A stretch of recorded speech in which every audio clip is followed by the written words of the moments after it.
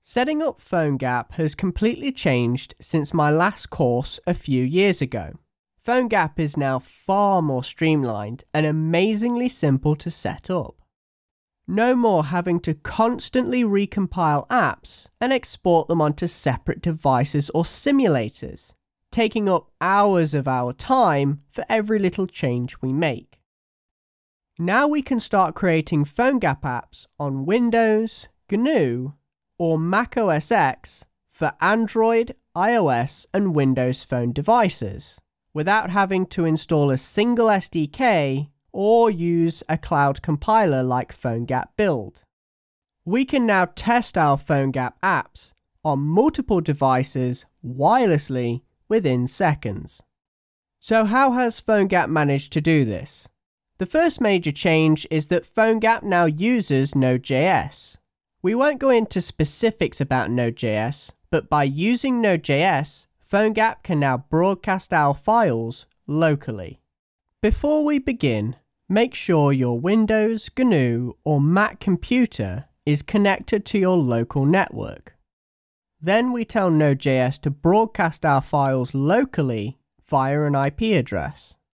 This sounds complicated, yet it only takes one line in our console to do this.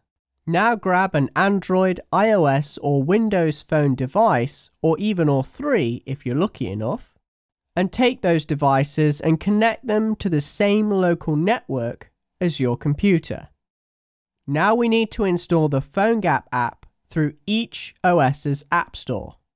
So for Android, it's available through the Play Store, for iOS, the Apple App Store or iTunes, and finally for Windows phones, go to the Windows Phone Store. Once installed, launch the Phonegap app, which will then prompt you to give an IP address. This IP address will be given to you within your console window on your computer. Once you've typed in the IP address, just tap Connect, and there will be your app.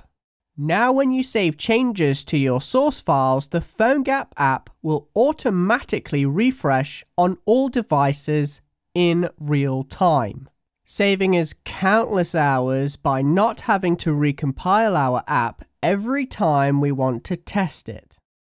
This lecture was just to demonstrate the power of the new testing capabilities of Phonegap. The next 3 lectures will show you how to get all of this set up on Mac OS X, GNU, and Windows.